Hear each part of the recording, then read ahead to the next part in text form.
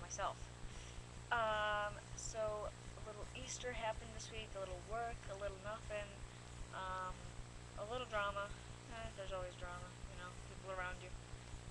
This one's got this going on, that one's got car going on, I'm screwing up this one's life over here. I screwed up that one's life over here too. But, yeah. Duggable will be here in a week. So excited.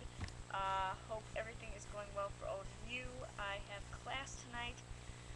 Mom and Dad were at the hospital till 2 a.m. because Mom is sick. Boo.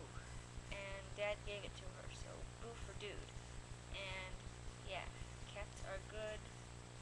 I am obsessed with Bath and Body Works.